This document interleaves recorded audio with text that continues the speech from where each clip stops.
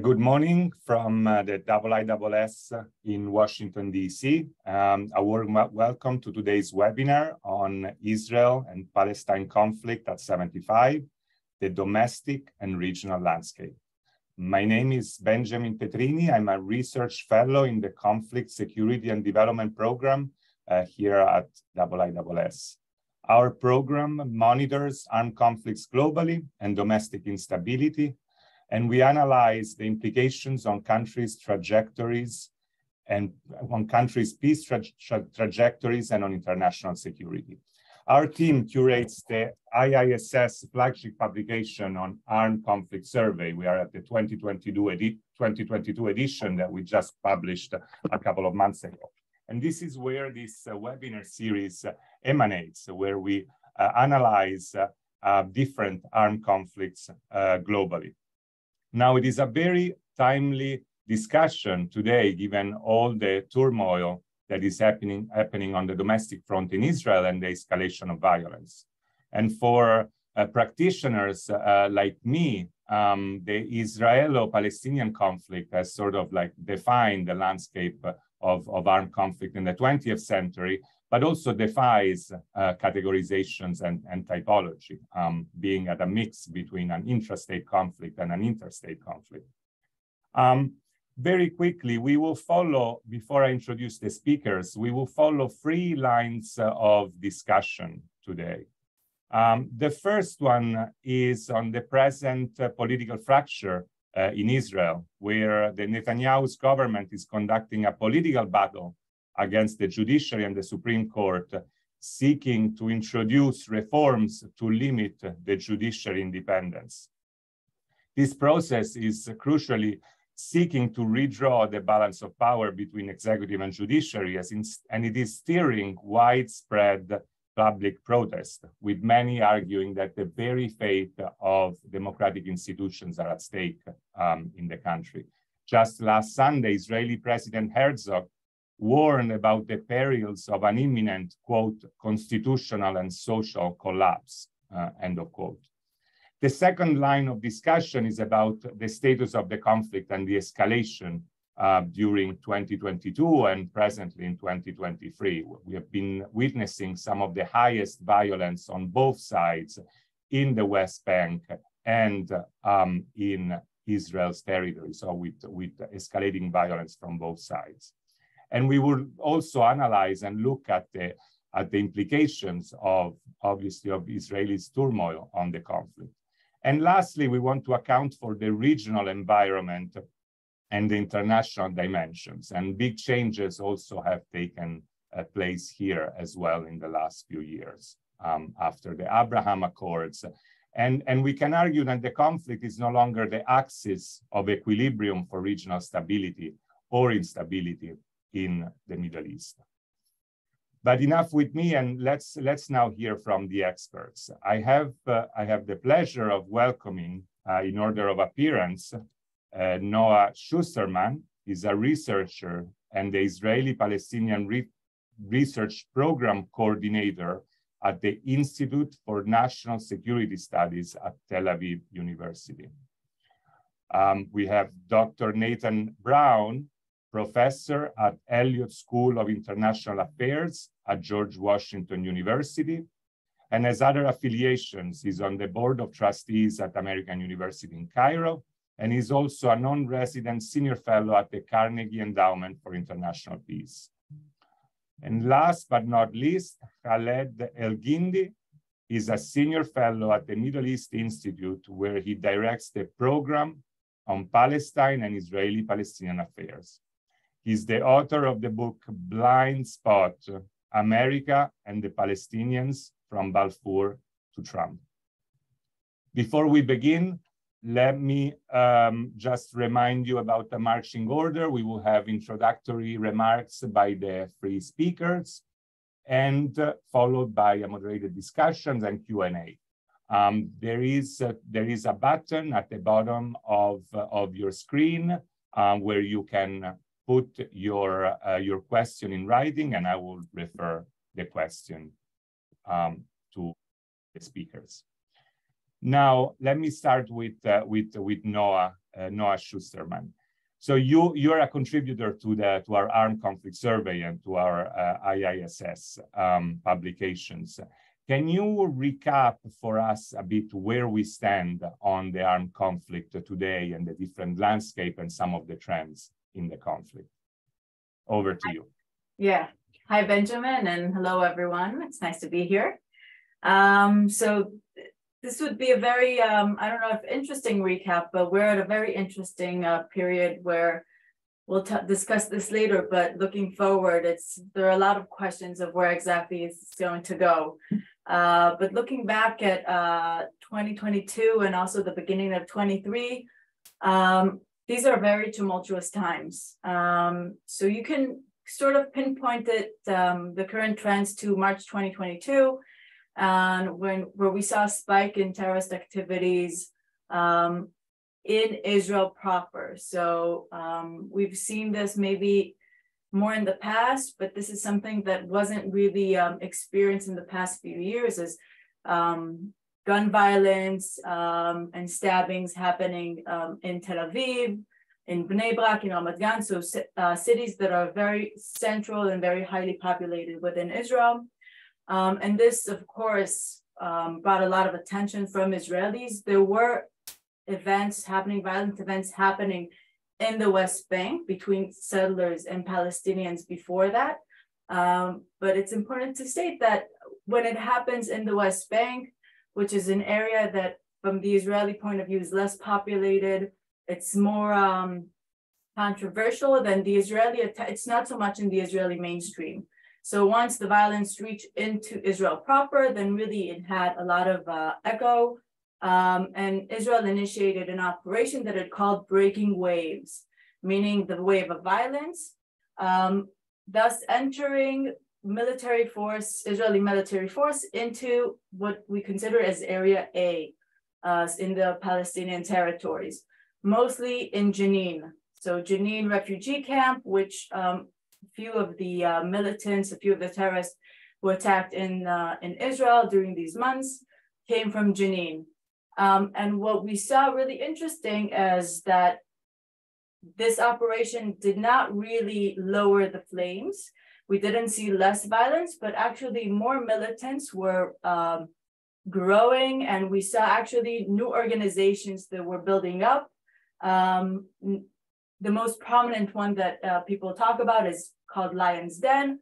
So this is a really new organization, mostly young folks, unaffiliated with a specific Palestinian organization, who mostly target military targets, so not so much civilian, and work predominantly in the West Bank and not in Israel proper. And this organization also had other organizations kind of spurring up and trying to, were inspired by it. We saw it in Nablus, now also in Jericho. So this is a new phenomena. And then this breaking waves operation, you can actually say that maybe it wasn't as successful because we didn't really see, it's actually still, to this day, Israel is still continuing in the same trend in terms of military operations inside Jenin and inside Nablus, and inside now there was an event in Jericho. So it's not really subsiding. And there's a question of whether or not this is actually able to lower the flames. Also worth mentioning is what Israel called Operation Breaking Down, which happened in August. So this was a targeted operation in the Gaza Strip, 3 days of airstrikes in the Gaza Strip against rockets that were fired. This was mostly targeting the Palestinian Islamic Jihad, so not Hamas. Hamas did actually set this one out and did not participate in the firing of rockets. And the fighting took place for only 3 days, so this was a very short period of time. And then it subsided. And it had a bit of ripple effect in the West Bank, but not something that was very partly felt. it's important to say that by the end of 2022, this was really a very violent and deadly year, to the extent that we haven't seen in years. So there were 31 Israelis that were killed in Israel, and there were 154 Palestinians that were killed only in the West Bank. So I'm putting an emphasis on this because unlike operations that we've seen with really a very high toll in the Gaza Strip, this time the focus was actually on the West Bank, which traditionally in the past 10 years has actually been much more calm and much more stable. So we see this shift is very important to mention. And I think just one last remark is, of course, it's important to raise the issue of the Israeli elections, which took place in November. And by the end of December, there was a new government in Israel that was sworn in. And this government has very alt-right elements to it, very nationalist right-wing elements that are very much, don't want to call it anti-Palestinian because it's not only about anti-Palestinian, but they're Jewish nationalists. So their aspirations are to really enlarge Israel and to annex the West Bank fully. They have territorial demands over this area. They don't believe that a Palestinian state should and could ever be established. And now they have very strong hold in the government, also on the levers of power, which I think we will discuss this issue of Israeli politics later. But this really does affect how, looking forward, what's the ability of the Israeli establishment to, withstand and manage the turmoil that is already happening, as that has been building up for this past year. Thank you. Thank you very much, Noa, for the recap of the main dimensions and the main trends. And yes, as some of the statistics and the trends have been noted, some of the violence in the West Bank, we have not seen this level of violence since the end of the Second Intifada in 2005. So we are really in some unprecedented territories. Let me welcome Khaled Elgindy that was able to join us. Good morning, Khaled. Can I ask you to speak about the conflict from the Palestinian side and some of the reflections on the Palestinian domestic politics, this power succession, and give us a bit of flavor where the conflict stands on that side today? Great, thank you, and apologies for I had some technical difficulties joining, but I'm glad to be with you this morning. So let me start off by sort of stipulating that there's actually some considerable debate as to whether the term conflict correctly or appropriately can be applied to the situation between Palestinians and Israelis. My own view is I think it is a conflict, but it is also much more than that. For example, it is also an occupation where one party militarily, as well as economically, politically, and otherwise dominates the other side that it is supposedly negotiating with or in a dispute over territory with. It is also, I think, a settler colonial project in which the dominant group, Israeli Jews, are actively involved in the territorial and demographic engineering through the importation of Israeli settlers into occupied territory and the displacement of Palestinians in various communities, particularly in Jerusalem, but also in parts of the West Bank. And for some, especially human rights groups, it is also a system of apartheid that enshrines this dominance and equality as a matter of legal and political, as part of the legal and political governance regime. I think it can be all of these things and still be a conflict.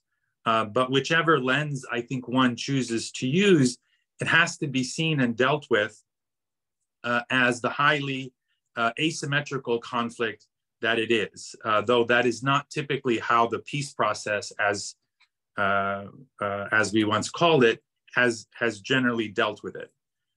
This massive and growing asymmetry is in fact one of the key drivers of conflict and violence, as one party has both the power and the incentive to impose its will through force of arms on the ground, while the weaker party looks for ways to resist, sometimes through violence, sometimes not. Occupation, I think, should be remembered, is inherently violent. So it is inevitable that resistance will, at some point, also use violence. The conflict itself has undergone, I think, a number of different phases. We've seen two major uprisings. We've seen a peace process that has come and gone. We've seen, as I said, uprisings, one armed and one not armed. I think in 2006 and 2007, shortly after the Second Intifada, and especially after Hamas won elections in 2006, I think the conflict entered a new phase. Since then, I think Israel has been very effective at fragmenting and compartmentalizing Palestinians territorially, politically, but also militarily, between Gaza and the West Bank, between the West Bank and Jerusalem, and even within the West Bank itself. So what we've seen is a kind of periodic eruptions of violence in Gaza that tend to be contained there in East Jerusalem, but we don't see a sort of mass mobilization across, or we haven't seen so far a mass mobilization that has crossed over into all of the occupied territories. With one exception, in May 2021, what Palestinians refer to as the Unity Intifada, but this was, I think, a limited initiative, maybe a sign of what's to come, but not something that I think has staying power. To sustain a long-term mobilization really requires a kind of a political and logistical coherence that just doesn't exist right now on the Palestinian side. So all of this fragmentation and compartmentalization, of course, is very much by design, such that we have separate and distinct conflicts, as it were, in Gaza, between Gaza and Hamas. And you'll often see analysis and commentary that there's a Hamas-Israel conflict, as opposed to an Israeli-Palestinian conflict that has different theaters of operation or different manifestations. It's not uncommon even to see Israel engaging in peace talks with one set of Palestinians, for example, the Palestinian leadership in the West Bank, while simultaneously making war against another set of Palestinians, namely in Gaza. We saw this in 2008 and 2014. Of course, the notion is utterly absurd in terms of conflict resolution or conflict mitigation, and yet both the international community and the Palestinian leadership have generally acquiesced in this sort of fragmented reality. So in my opinion, I think the conflict is now entering a new and probably more dangerous phase. For all intents and purposes, I think both Hamas in Gaza and the PA in the West Bank have been effectively neutralized in their respective spheres, in the sense that whatever threats they may pose, whether military on the part of Hamas or political and diplomatic on the part of Abbas's leadership in the West Bank, can generally be managed or contained by Israel. Meanwhile, since 2014, we've seen a proliferation in Palestinian protest and resistance movements, in part because of this neutralization of the key political actors. Many of these began as nonviolent movements, demonstrations around Al-Aqsa in Jerusalem, recurring protests around settlements and the wall, the Gaza March of Return. In almost all of these cases, Israel has responded with with violence.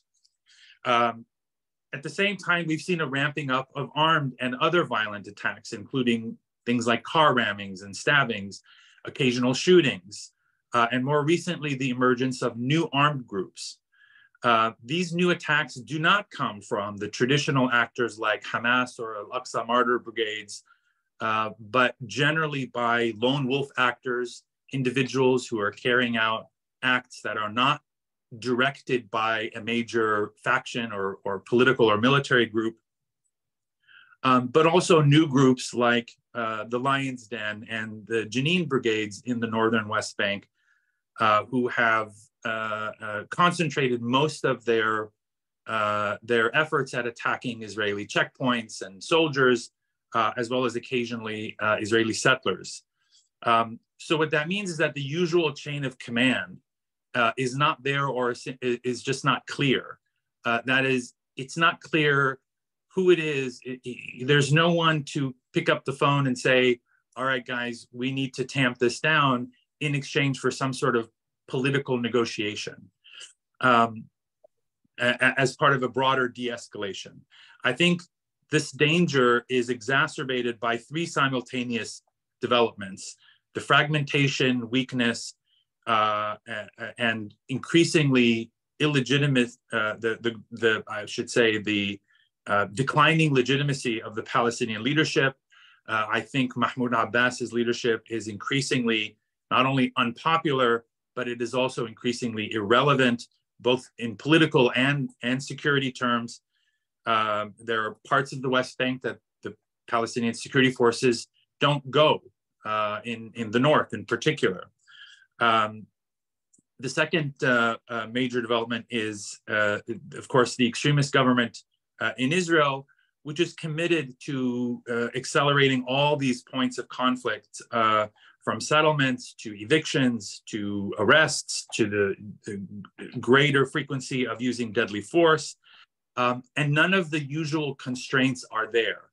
I think what is fundamentally different about this government is you have now elements inside the cabinet who have direct responsibility over life in the occupied territories, like Ben Gvir and Smotrich, who are themselves committed to dismantling the Palestinian Authority and any vestige of a future Palestinian state. The third, I think, dangerous trend that we're seeing is general international disinterest and disengagement. And so what that essentially does is it leaves the parties to their own devices and essentially at the mercy of the hugely asymmetrical power realities on the ground, which in my view, I think is a recipe for, we're probably going to see a much more violence. So if 2022 was the deadliest year for Palestinians in the West Bank, 2023 is already on pace to outstrip last year in terms of how bloody it's been. So unfortunately, I think the prognosis is not very good. Thank you very much. Thank you very much for starting actually on how that's what I said at the beginning before you were able to join, on how the definition and the classification of the armed conflict of Israel and Palestinian territories is one that really defies classifications and easy categorization, not as if there is one conflict that is easy to classify. This point that you made about the fragmentation of violence and the fragmentation of the armed actors and how that reflects on the prospects of peace or negotiations I think is a very important one.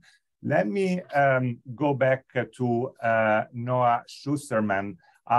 Can you tell us a bit about what are the main points of contention in Israeli domestic politics today, and especially how they reflect on the armed conflict? Yeah, so I think anyone who follows the region and especially Israel knows that at the moment the focal point is actually Israeli domestic politics. It's the judicial reform or judicial revolution, the regime revolution, some call it, within Israel. So the Minister of Legal Affairs is trying to push for a very, very vast and substantial reform in this. It's not only about the Supreme Court, but at the end of the day, what they really care about is how it affects the Supreme Court, because the Supreme Court as it is a barrier and still an obstacle for some of the policies that that the right-wingers would like to see. So the Supreme Court is very much characterized as a leftist, because it is sort of like the last guard of human rights, very much in line with equality, and really, in many times it was the last obstacle, and kind of the way to really really just go back on very harsh policies that the government tried to either legislate or to enact, and also in referral to settlements. So let's say a new settlement that was established and was on Palestinian private property, then the Palestinians had the options of appealing to the Supreme Court, and the Supreme Court can order an evacuation, and then that land is evacuated. And it's worth saying that even today, there was actually an evacuation of an illegal outpost in the West Bank. So that is a very significant reform that's really being implemented as we speak. And there's a very large movement within Israel. And just this Monday, we saw very, I think it was, there are debates about how many people actually attended the protest, but it's being discussed between 100,000 people or 300,000 people that attended, that actually went to Jerusalem during the day. So they took off work. Many of the high-tech people from the high-tech sector decided to join this.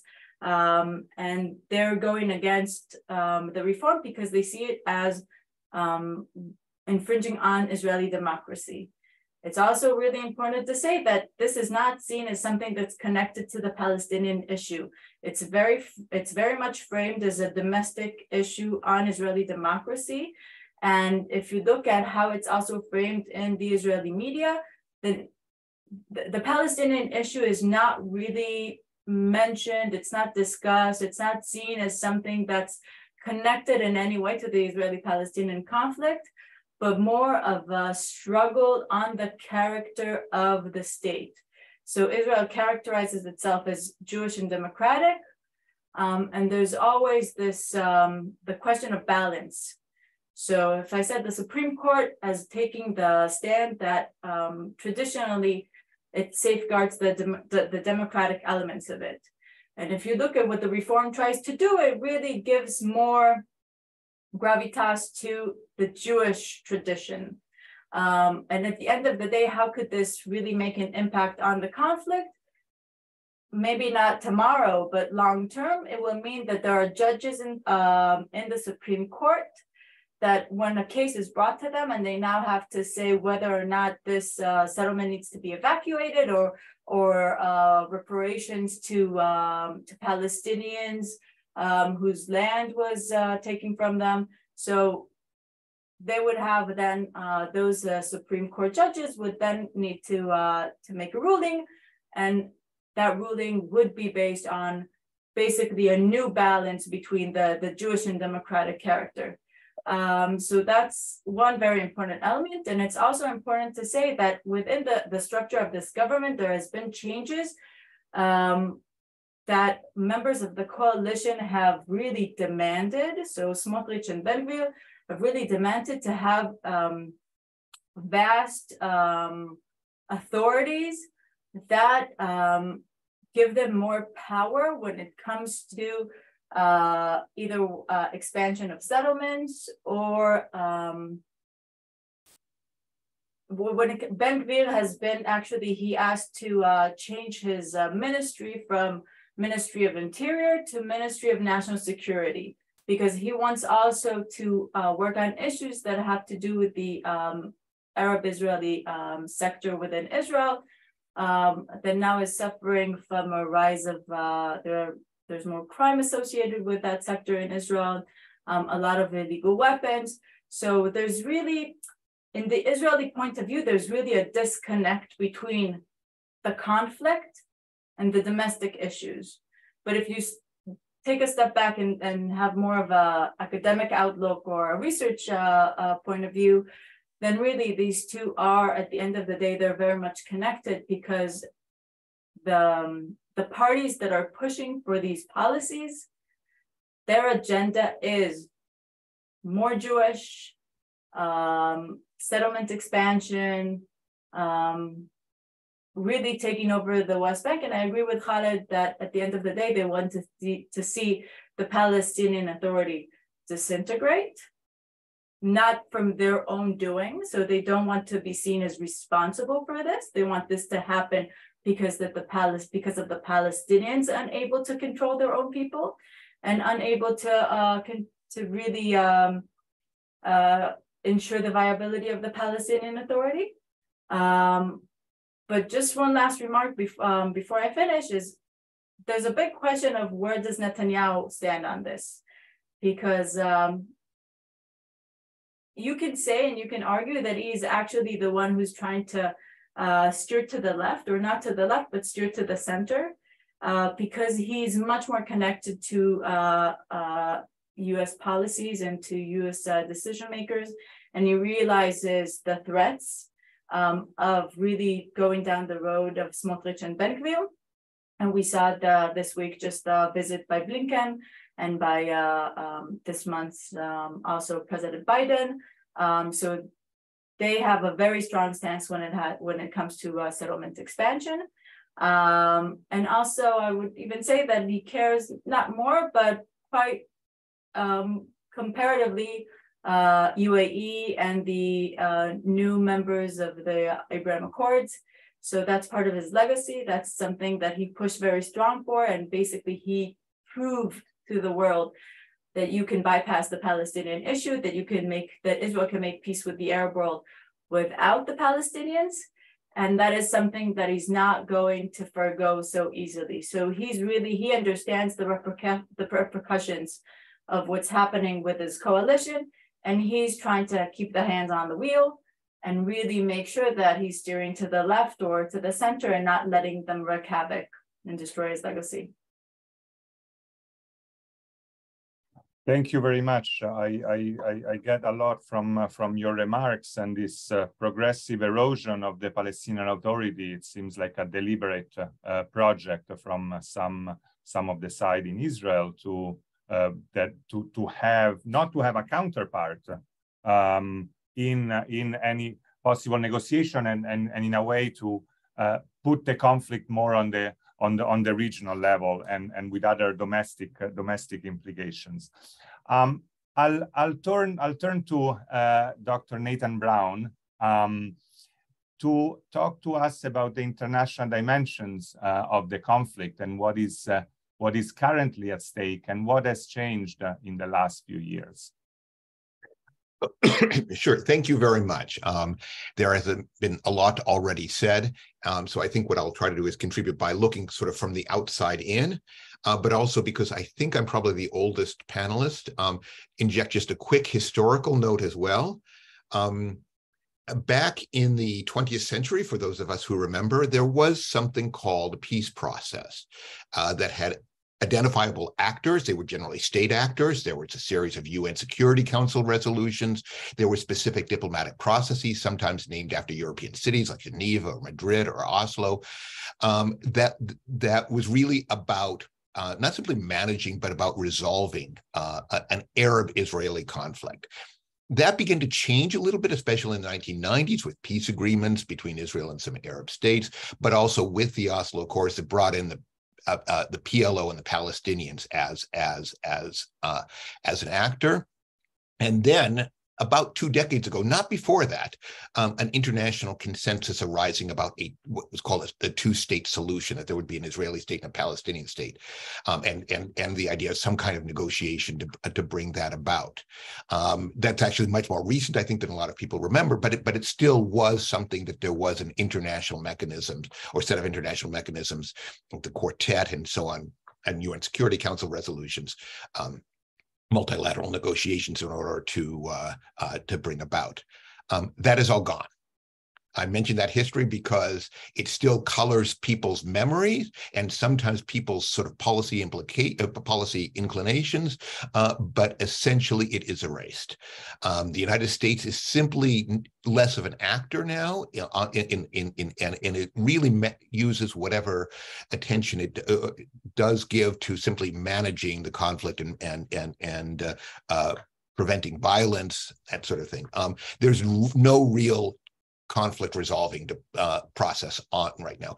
There are sort of ad hoc or lower level diplomatic processes between between Israel and the Palestinian Authority, and actually probably a more viable one between Israel and Hamas. But those are really designed about managing things on a day-to-day basis, not about resolving the conflict. The decay of the Palestinian leadership that has come up in both Noah's and Khaled's comments, I think, is not a process. It's happened, and it was a process that has taken place over a couple decades, but there now simply is not a Palestinian leadership. There are people occupying positions, formal positions, but they can't lead.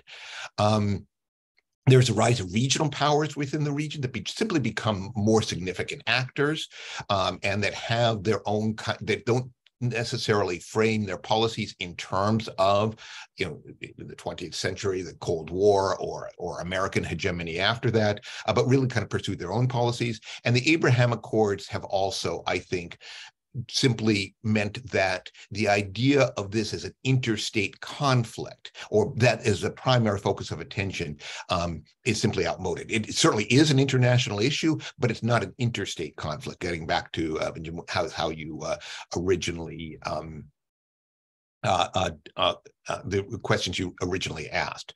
So at this point, what I would say is the conflict has metastasized. It is not about international war, but about intractable conflict.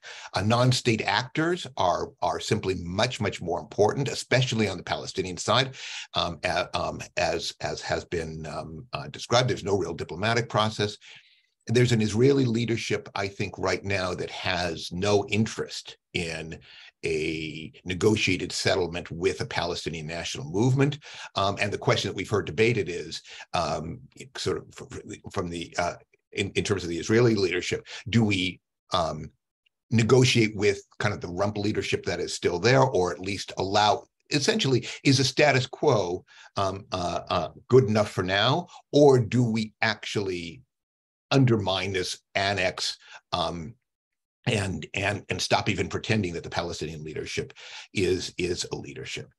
I think the result is not a stable result, but if I go back half a century, was the last time that really major international interstate conflict was sort of on the agenda. If you remember the 73 war, American-Soviet confrontation and so on, that's not happening. But what I would go back to May 2021 and see it not necessarily as a blueprint for what will be repeated, but essentially the future of the conflict. In May 2021, you had violence beginning in Jerusalem, spilling over to the West Bank, spilling over into mixed Israeli-Palestinian cities, or Jewish-Palestinian, Israeli cities with mixed Jewish and Palestinian populations, sometimes even fights within within the same apartment building. And you really had, as I said, sort of a conflict that has metastasized to look a little bit more like, conflicts like Kashmir and so on. The idea of using an apartheid lens, which used to be kind of on the fringe of analysis of the conflict, has now moved to the center. When people talk about it. So my sense is that what you have is a conflict that is inherently unstable.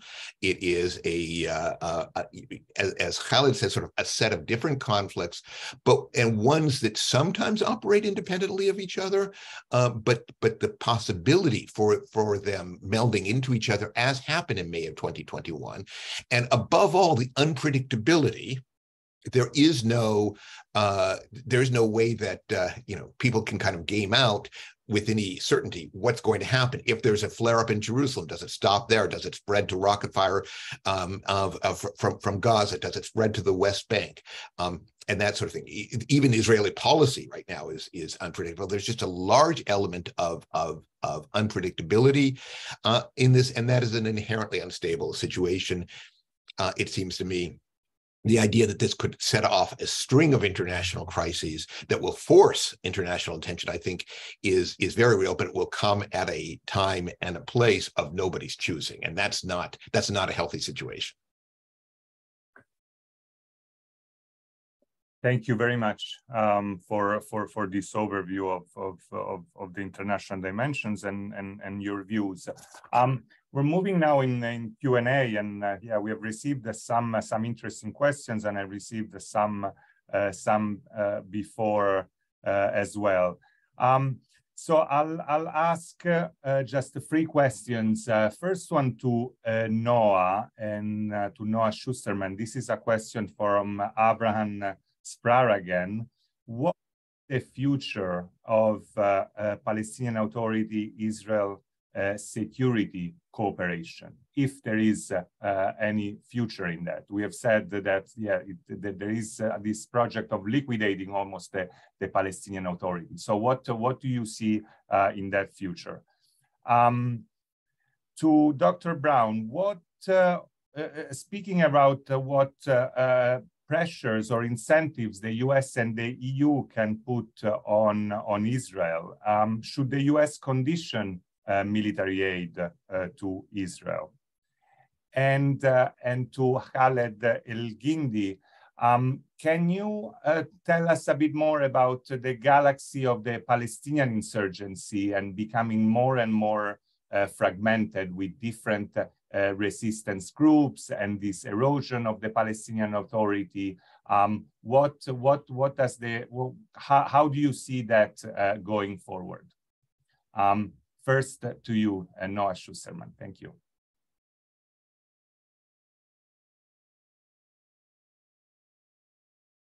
You're muted.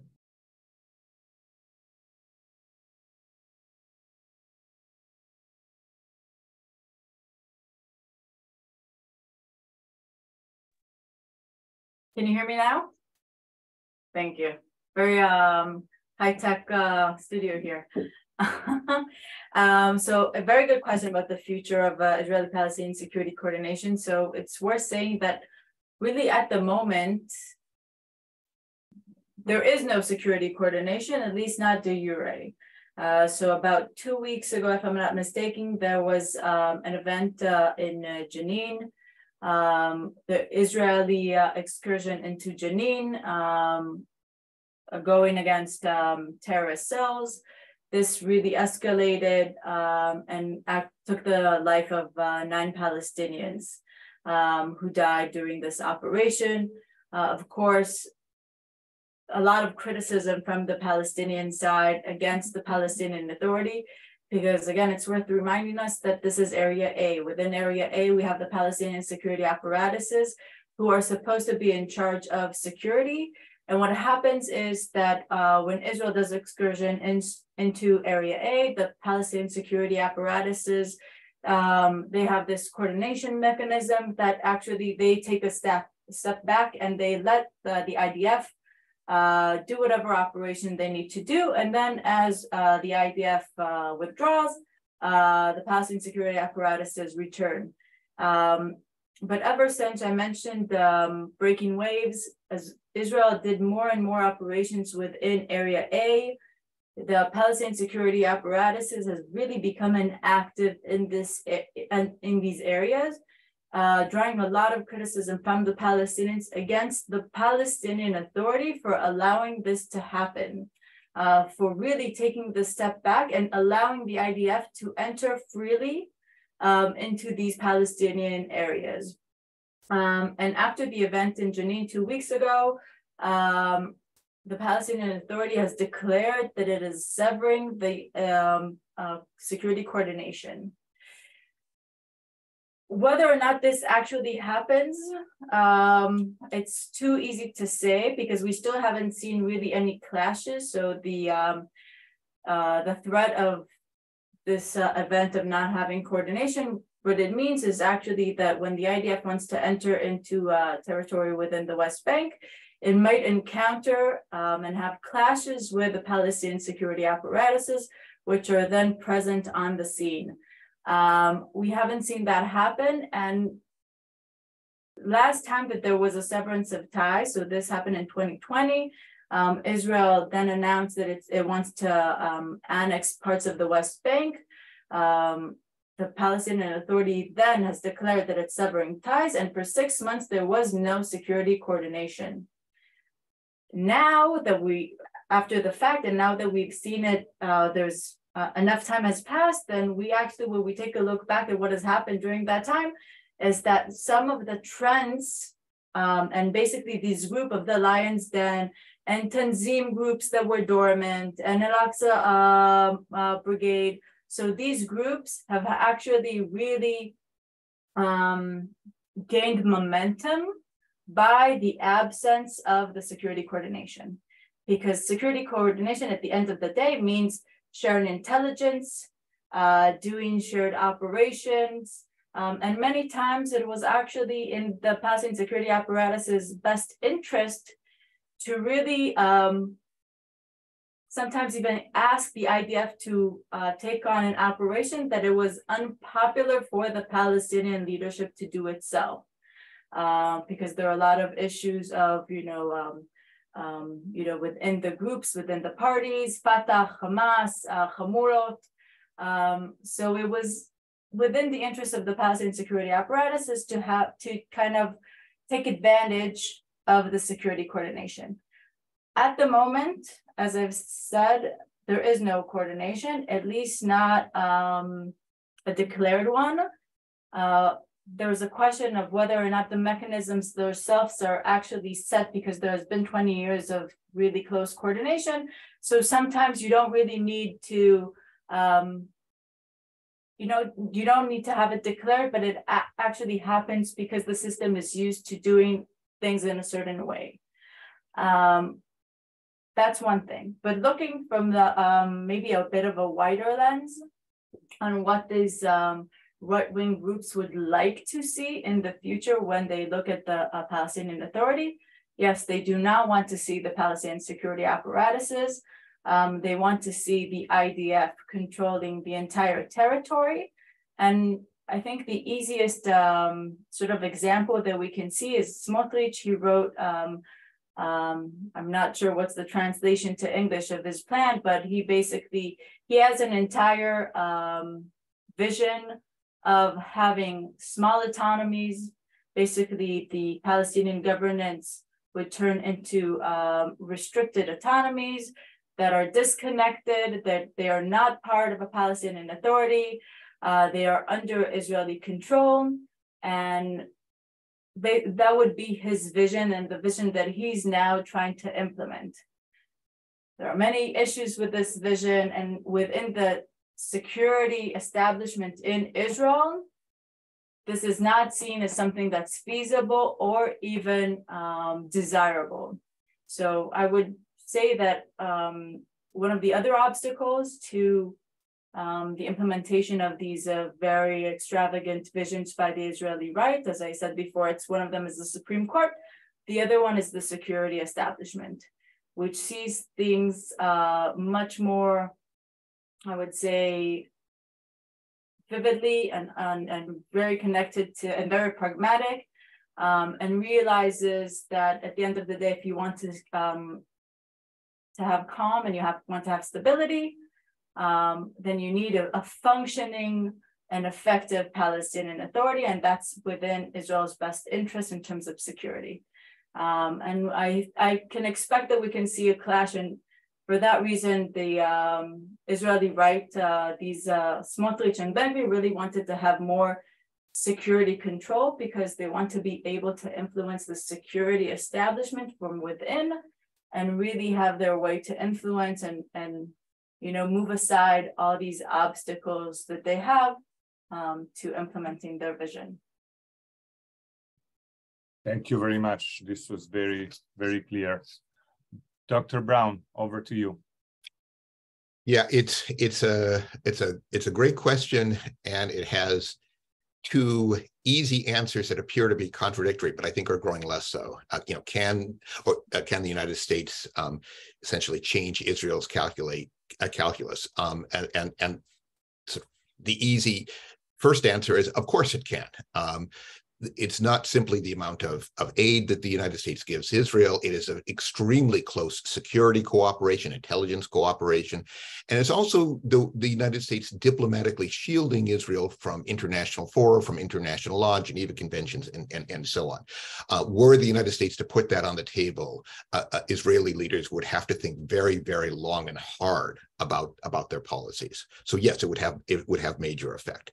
And the other answer is, will the United States do it? And the answer would seem to be that's never been on the table, never. But I think that might be shifting, not immediately, but in ways that if I were an Israeli leader, I'd be deeply, deeply concerned about. It's shifting on a generational level here in the United States, so that discussions that I have with people who are under 30 are very different than those when I talk to people who are over 50. It's shifting on a partisan level, and I think that's important. And the last Israeli election and the current Israeli government and the kinds of debates that Noah has been talking about, I think are deeply shocking, even to many of those who are deeply invested on the American side in the American-Israeli relationship. So I think the idea of, certainly under the current administration, of adopting a fairly hard-nosed policy is just not going to happen with this administration. But the idea of a future administration, especially a democratic one, putting things on the table that have never been, or that haven't been, really since Dwight Eisenhower was president, I think that is possible. And I think, again, when Noah was talking about the debate, between Netanyahu and the more extreme members of the coalition, the Israeli security establishment, I think long range, that has got to be part of their calculations, that they will undermine that relationship. Thank you very much. Khaled Elgindy, over to you. Yeah, thanks.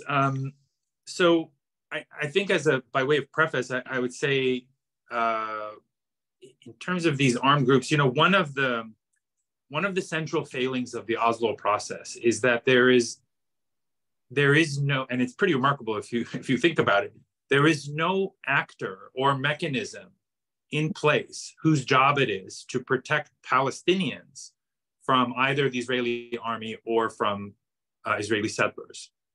Security cooperation that we heard about was really about protecting Israelis, whether soldiers or settlers in the occupied territories, from Palestinian attacks or whatever.